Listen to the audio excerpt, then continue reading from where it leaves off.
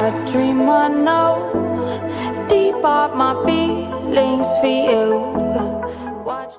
Hello reality viewers, welcome back again to Reality Latest Gist, the home of news and politics. For this channel, we dey drop news every day and we dey react to every videos wey comes our way. And na reality news now we dey drop for this channel, and we dey also dey talk am as e be. If today na the first time we say you dey come across this channel, you are highly welcome. Thank you so much for stopping by. And if you are returning subscribers, I appreciate all of una for una massive support to this channel. I say may God bless all of una in Jesus name. Amen. I get video wey I want present to una this very moment, and I go dey follow una dey watch the video. After we don watch am together, make we drop our opinion constructively for the comment section. Like our videos and also share our videos if possible. Bye for now.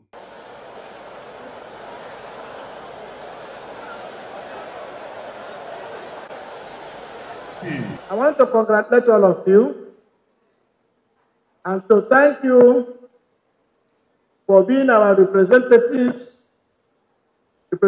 of our great party at the polling unit level, at the ward level, at local government level, senatorial district level, and state level. It pleases God to give you the opportunity to serve our party at this time. Take it as a blessing from God. It is an opportunity for you to not only to serve our party, but to serve humanity. APC is a party to beat in Imo State.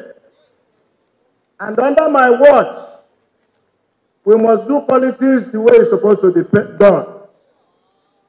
The party will be involved in my government. The government belongs to the party. The party does not belong to the government. So we will support the party that created the government.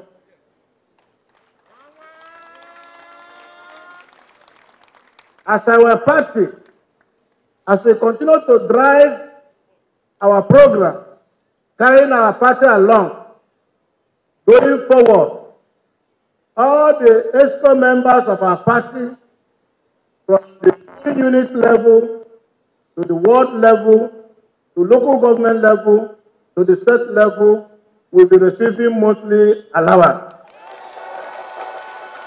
Don't be afraid. All the people that were hired to kill our people, we have started picking all of them. Last night we picked 18 suspects. 18 of them have confessed those who are paying them. We have gotten the bank account from where they have been transferring money to them. And we have evidence. When I will address the most stakeholders on January 3rd, I will call their names one by one. You know, the news making the rounds now is that the members of the Nigerian Labour Congress are planning to embark on a nationwide protest because of the, speculated removal of subsidy from fuel, removal of fuel subsidy.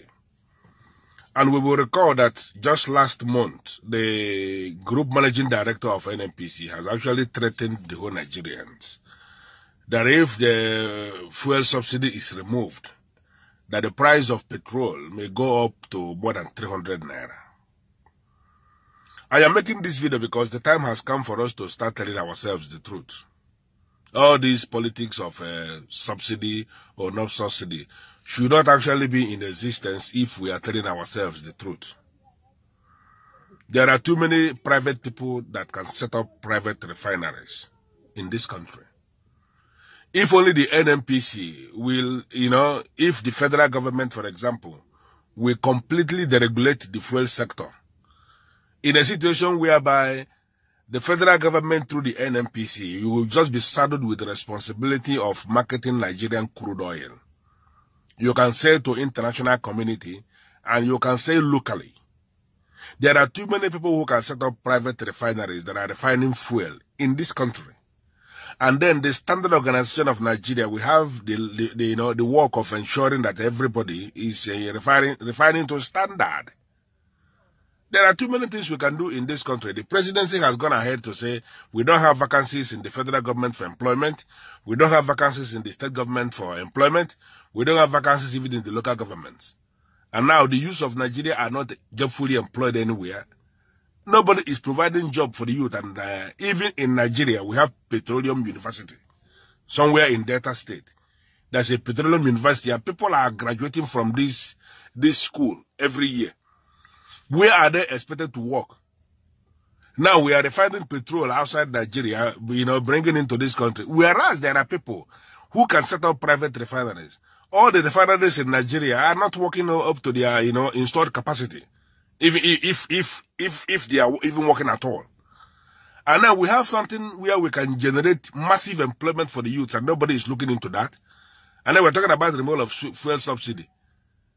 All of us travel abroad and we know it. In America, for example, where I do drive at times when I go to America, I do rent car and I do drive myself around using map. It is not the same price that they save fuel everywhere. You can see a particular place and they will display their price. In fact, there's a place you go buy fuel in the morning. When you go back tomorrow to buy fuel, they have changed their price. They will always tell you the price they are selling. But there is always a limit that you cannot exceed. You cannot go higher of a particular price. But you can decide to sell lower to attract more customers. It's a very simple thing that we can do in this country, whereby so many people are empowered to set up private refineries. By setting up these private refineries, they are employing people. The unemployment in Nigeria is tackled. As government has no vacancy anywhere, they should create an enabling environment for individuals to set up businesses that can employ people. Why is it that government is involved in everything? And now we are talking about the removal of subsidy. If the petroleum sector is completely deregulated,